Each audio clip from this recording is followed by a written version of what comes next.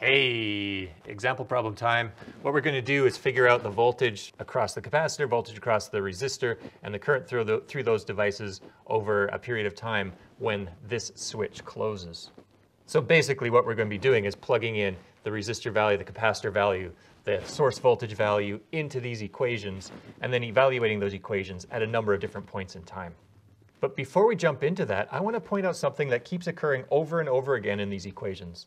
And that's this value, resistance times capacitance.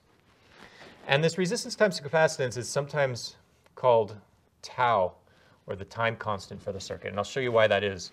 Well, let's use this example here. R times C for this example will be 1,000 ohms times 2.2 times 10 to the minus 6 farads.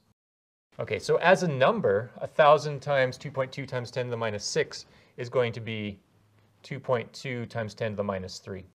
Now what about the units for this? Well, ohms, if we break ohms down, that's going to be volts per amp. And if we break farads down, farads are charge per volt. Okay, so in these units, the volts will cancel out, and we get charge per volt, or charge per amp. And if we remember break down what an amp is, it's charge per second. Those Q's cancel out, and what we end up with is simply the unit of seconds. So this tau, this R times C, is in units of seconds. And I'll speak a little bit more about the importance of tau at the end of this example, so stay tuned for that.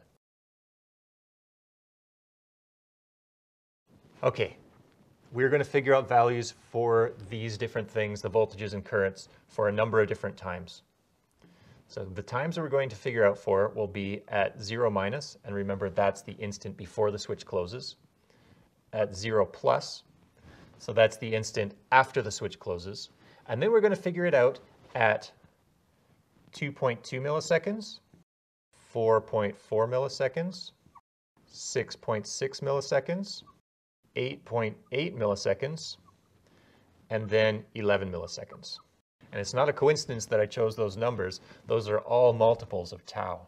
And we need to figure out for each one of these times, we'll actually figure out first e to the negative t over tau. And then we'll also figure out VC, VR, and IC for all of these different times. And really, it's just a matter of plugging the numbers into a calculator. Except for in this case, the instant before the switch closes, well, the time constant is not applicable because we're not charging the capacitor there. The voltage across the capacitor starts at 0, the voltage across the resistor is 0, and the voltage across the current through the devices is also 0. At the instant the switch closes, this is time 0 plus, and now these equations apply and e to the negative t over tau applies. So if t is 0, we put 0 into that expression and we get e to the 0. So that value is simply going to be 1. If we plug that into this expression, we have 1 minus 1 gives me 0. Vs times 0, of course, is going to be 0. So that's why we get 0 volts across the capacitor. The voltage across the resistor, well, again, e to the negative t over Rc is going to be equal to 1. So that'll be equal to Vs. But in this case, we actually know what Vs is. It's 12 volts. And IC, well, again, this will be 1, will be 12 volts divided by 1,000 ohms. 12 over 1,000 gives me an IC of 12 milliamps. Of course, that's in volts. Now if we go to 2.2 milliseconds, we plug this 2.2 milliseconds into the expression here, we get 2.2 milliseconds over, again, 2.2 milliseconds. So now we're going to have e to the negative 1 is 0.368. VC will be that 12 volts times 1 minus 0.368. So that's 12 times 0.632 is 7.58 volts. VR will be 12 times 0.368, which is 4.42 volts. And then IC will be 4.42 volts over that 1,000 ohms, which is 4.42 milliamps. At t equals 4.4 milliseconds, we get 4.4 milliseconds over tau over Rc of 2.2 milliseconds. So this will give me e to the negative 2. So e to the negative 2 is 0.135. So that means for VC, we'll have 12 times 1 minus 0.135, which is 10.38 volts. For VR, we'll have 12 times 0.135, which is 1.62 volts, which means we'll have the current of 1.62 milliamps. Then when we get up to 6.6 milliamps, well, we have 6.6 over the 2.2. So that means that this row on that next step for time is e to the negative 3. Is 0.05. So that means for the VC, we'll have 12 times 1 minus 0.05, which works out to 11.4 volts. For VR, we'll have 12 times that 0.05. Without the rounding, we get 0.597 volts. And of course, that means 0.597 milliamps. The next step, we're at 8.8 milliseconds. So we have 8.8 over 2.2. So that means we have e to the minus 4, which is 0.0183. So then what that means for VC is we'll have 12 times 1 minus 0.0183. Gives me 11.78 volts for the voltage across the capacitor. For the voltage across the resistor,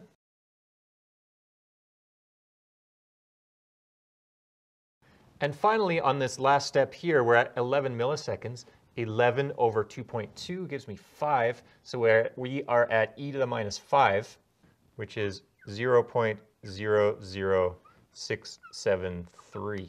Actually, with rounding, that should be 6.674. So that means we've got 12 times 1 minus e to the minus 5 for VC, which gets me up to 11.92 volts. For VR, it'll be 12 times e to the minus 5. And the current. Okay, as time progressed, our voltage across the capacitor approaches 12 volts. The voltage across the resistor approaches 0 volts, as well as the current is also approaching 0 milliamps.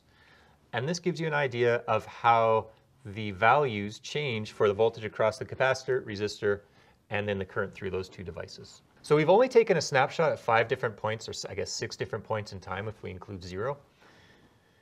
But to really understand what this looks like and how we approach the 12 volts as we're charging the capacitor, and you can kind of see that as we get closer and closer to 12 volts, it takes more and more time, or you get less amount of charge onto the capacitor, less voltage change for every equivalent step of time. And to really see how this happens, it's a good idea to plot out these equations for our values of 1 kilo ohm and 2.2 microfarads. And you can see those graphs here for the voltage across the capacitor, the voltage across the resistor, and then the current through the devices. So you can see how that voltage across the capacitor rises and then it asymptotically approaches that 12 volts. It'll never actually mathematically get there. Same thing for the voltage across the resistor. It's asymptotically approaching 0 volts, but it'll never actually mathematically get there. Now I want to talk a little bit more about this value of tau. For this circuit, we've seen the shape of these 3 different equations. And regardless of the value of the R and the C, the shape of those equations is going to be the exact same. What's going to change is the tau value. So those resistor and capacitor change values. The tau changes. And what that means is that the time to charge is changing. The shape stays the same, but the amount of time to charge changes. And for any value of tau, this ratio of T over tau is the important thing to consider. When that ratio T over tau is equal to 1, the voltage across the capacitor is going to be at 63.2% of fully charged. When that T over tau is equal to 2, the voltage across the capacitor is going to be at 86.5% fully charged. When T over tau equals 3, we'll be at 95% charged. When T over tau equals 4, we're getting up to 98.1% charged. And finally, when T over tau equals 5, well, this is not actually finally, time goes on after that. But our capacitor is at about 99% charged, actually more like 99.3% charged. And I only went up to T over tau equals 5 because the commonly accepted convention is that once your time has reached 5 tau, so T over tau is equal to 5, you can consider your capacitor fully charged. Technically, it's not. Mathematically, it's not fully charged. You haven't actually reached that full charge yet. But the amount that needs to change, that 0.7%, is so small we can ignore it. Sometimes you may need to charge it a little bit further to consider it fully charged. But for the most part, this is generally considered fully charged. And I mean, this has real consequences if you're measuring that voltage with a DMM. Once you get to 5 tau, your DMM may not be able to distinguish between 5 tau and 6 tau anyway. So if you want to see more videos on capacitors, including ones where I show you how to derive the voltage across the capacitor, voltage across the resistor, and the current through those two devices, then you can check out this playlist here. It'll have all of those videos that you want to see. If you like this video, hit the like button. If you want to get more videos like this in your inbox, hit subscribe. Thanks for spending your time here with me. And remember to keep learning and have fun.